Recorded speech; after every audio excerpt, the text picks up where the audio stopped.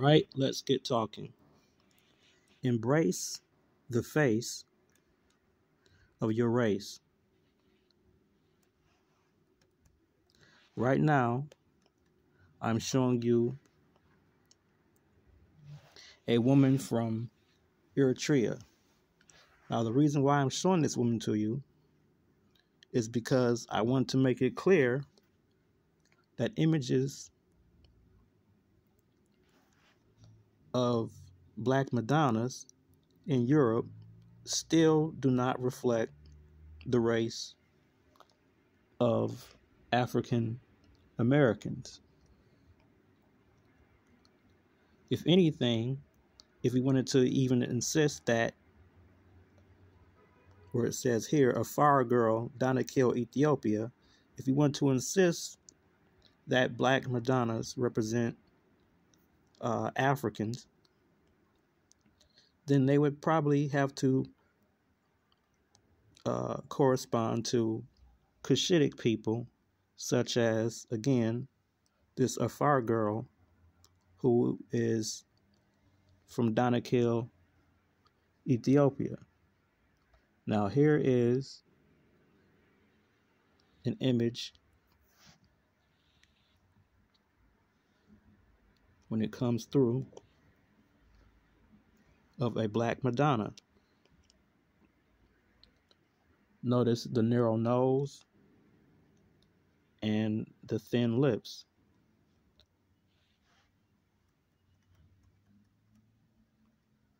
Okay. Now going back to this Afar girl.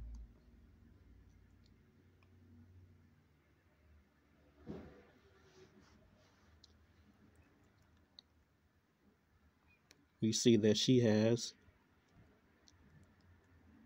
a relatively thin nose and thin lips, whereas this Congolese woman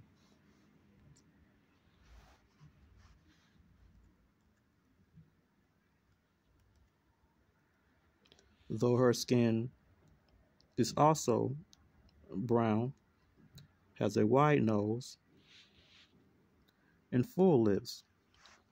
Now, we then take,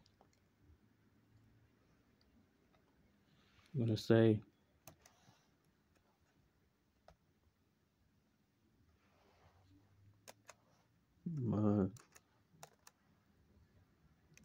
Donna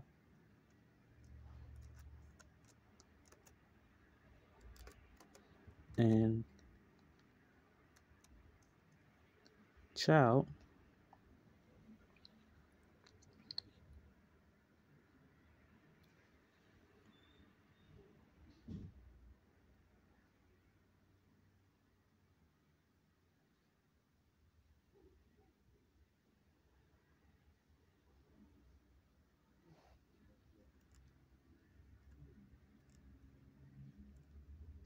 And of course, they've nicely made some of them black. We still see, if you can get out of your heads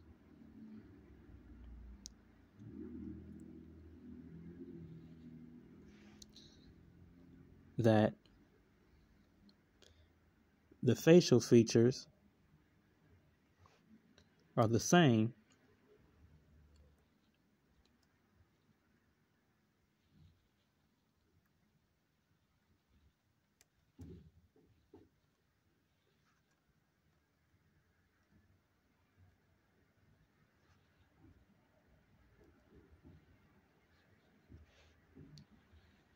it does not reflect, even let's say Madonna and Child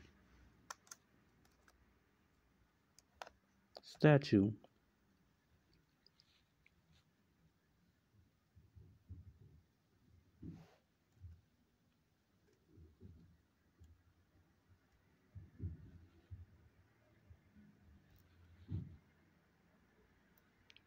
Does not reflect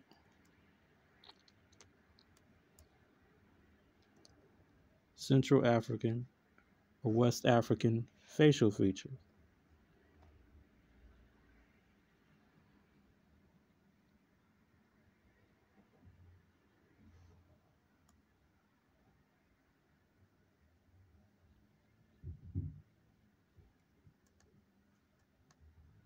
Okay, we can find, of course,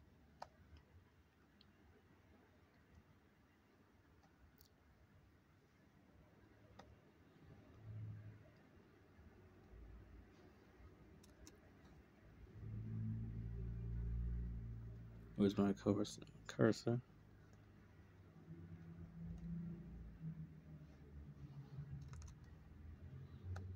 Come on.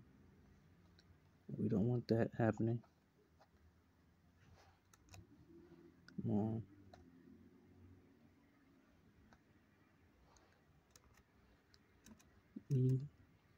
Ethiopian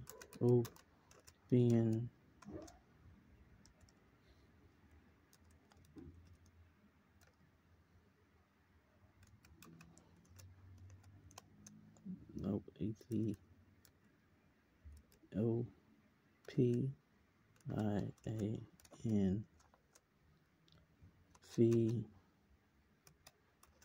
female models.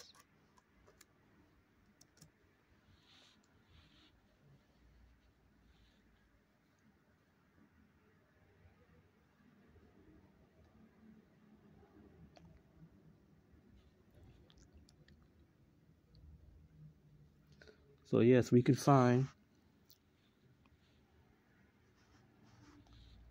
those types of noses in many Ethiopians.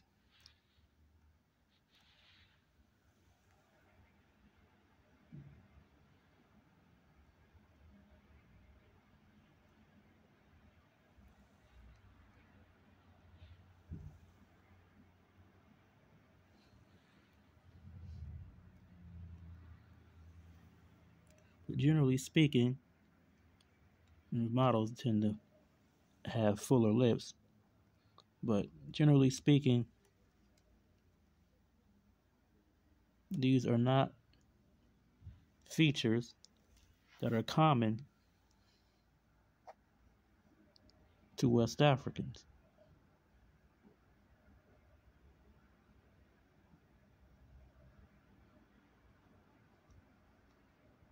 Even going here, where this Ethiopian woman said, "I did not know I was black until I moved to Canada."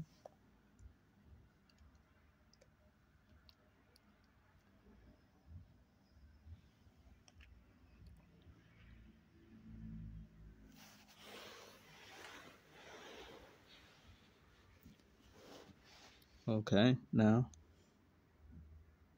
we'll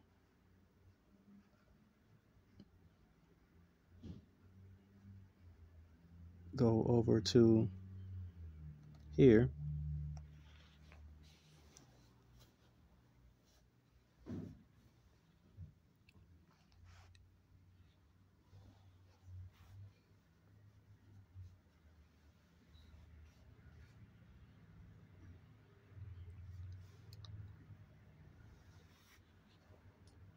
If it opens up,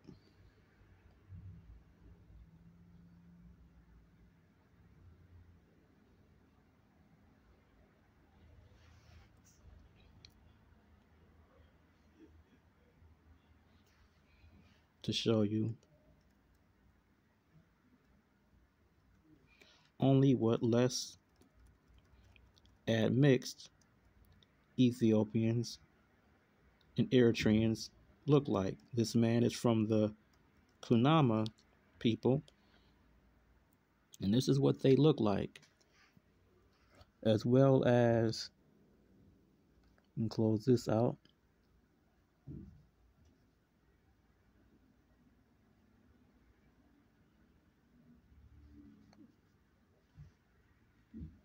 going down past more admixed people.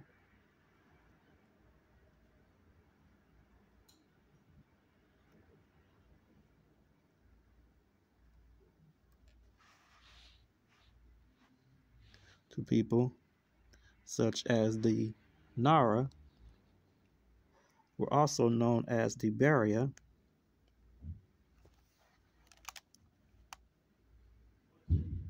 and just to get an idea, so you get an idea,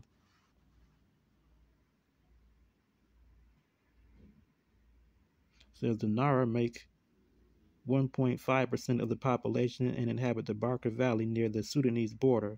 Along with the Kunama, they are the only Nilotic Negroid Eritrean tribe and are mainly Muslims. The people are sedentary farmers and share many customs with their neighbors, the Kunama. Just to give you an idea of the attitude, Nara tribe.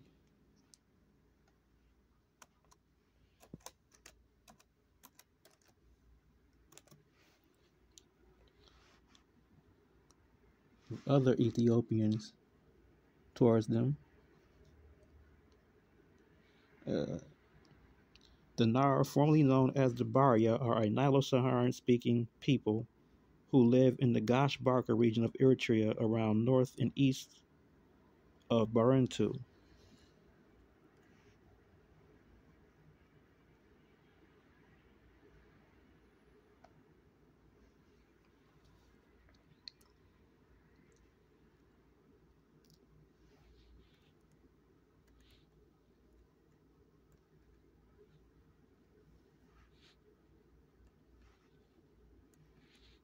It says right here, if I can find it.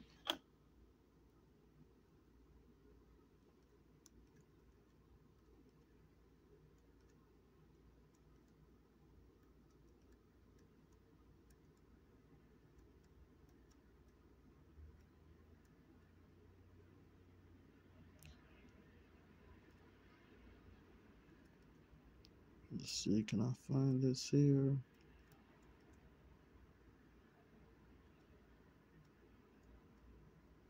Centuries of slave raiding against the Nara people, who were then known as Baria people, led to the adoption into the Tigray, Blend, Tigrinya, and Amharic languages of the word Baria as a generic name for slave.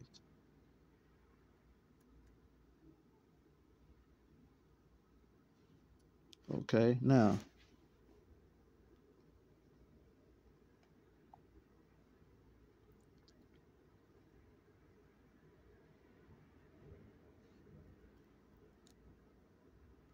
showing you this.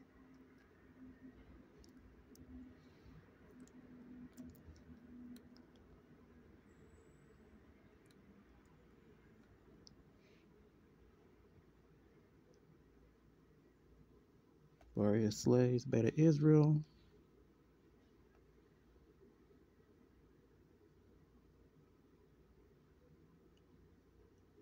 Google Books.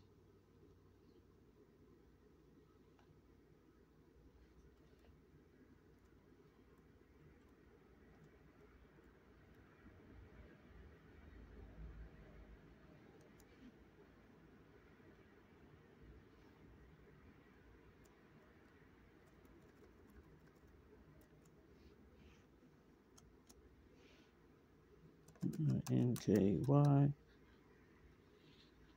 I'm cheating a bit. You can pull this up. Okay, it says The Making of Modern Ethiopia, 1896 to 1974, page 58. And I'm probably going to butcher this name. Tshale Tibebu. The Amharic and Tigrinya languages. In the Amharic and Tigrinya languages, the word for slave is Baria. The term Baria has three main connotations: slave, a name of an ethnic group in northwest Eritrea, and a phenotypical designation for very dark skin, kinky hair.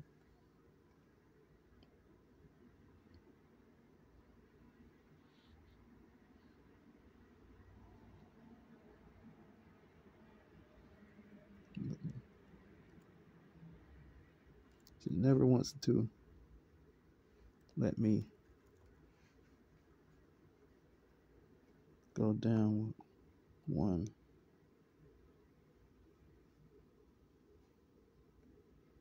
Let's see. FLAT. See if it lets me do the rest of the passage. Very dark skin, kinky hair, flat nose, thick lips.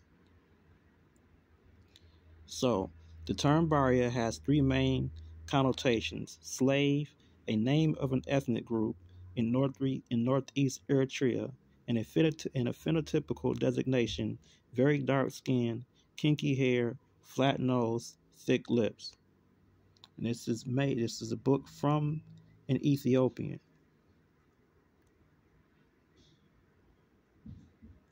So,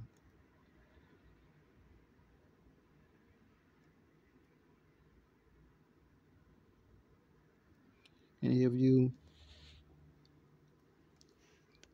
who do not embrace your race,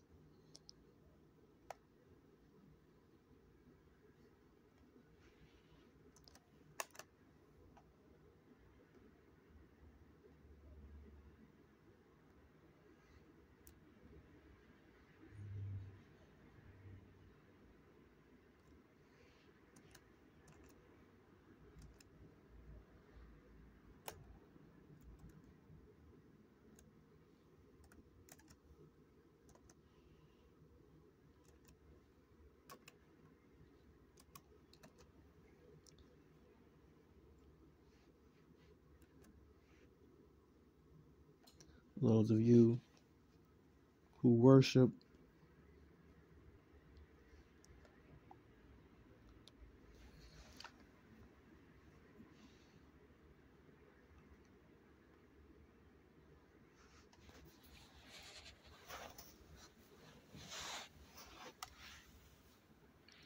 Haile Selassie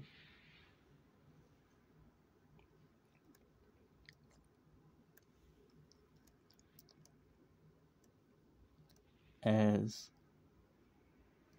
a god, or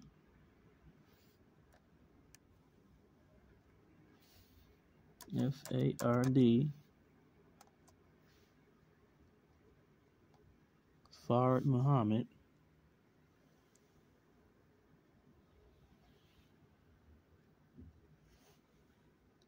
as a god,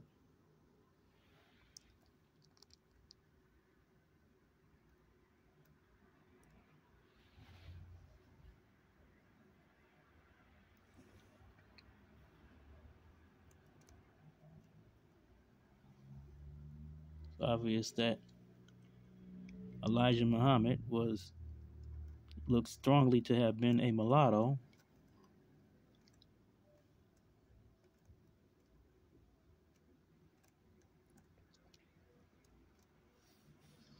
You need to embrace your race. Even going with, let's say, Jesus,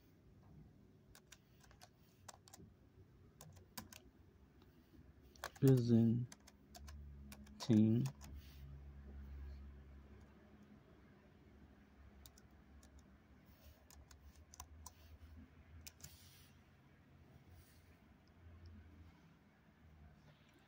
which is this image. You look at this image, just to show your psychology. And then I'm going to close this out and this out.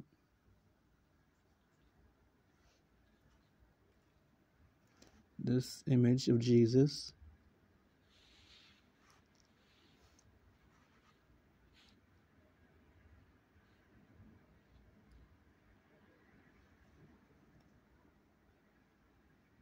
Which is called the Ravina.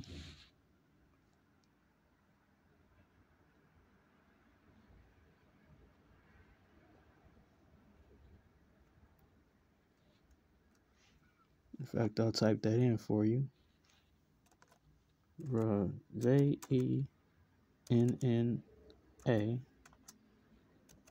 Jesus, or Jesus, Ravenna Mosaic.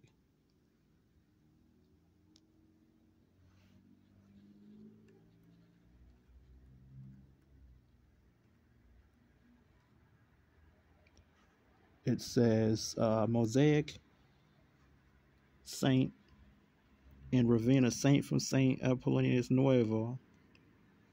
Okay, when was it? So this dates back to circa 400 to 600. So this is before the Borgia or whatever I've heard people referring to. And you see his facial features look no different really from Haile Selassie.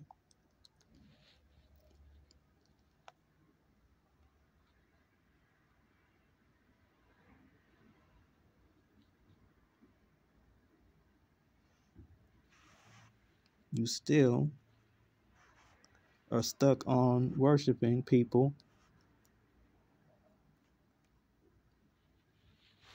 with these types of features.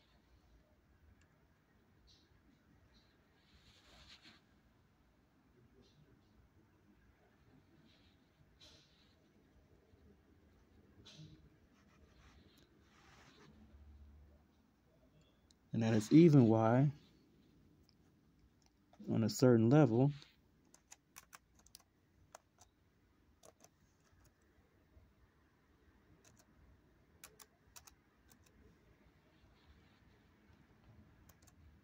although I also enjoy his music,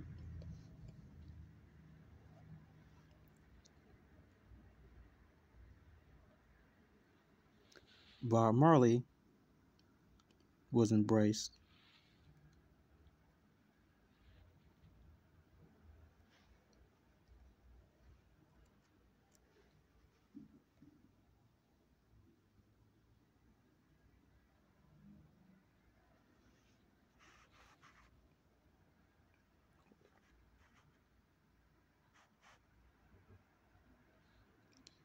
Bob Marley, who was at least half European.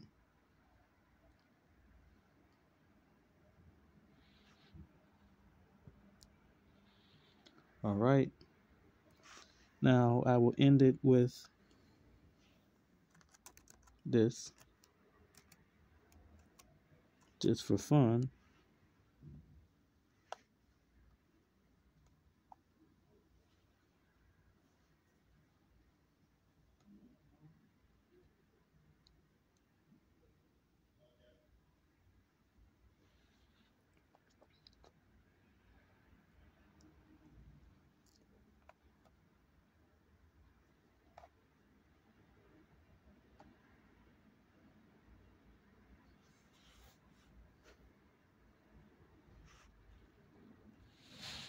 So you can see this is Serapis, a Romano-Egyptian deity.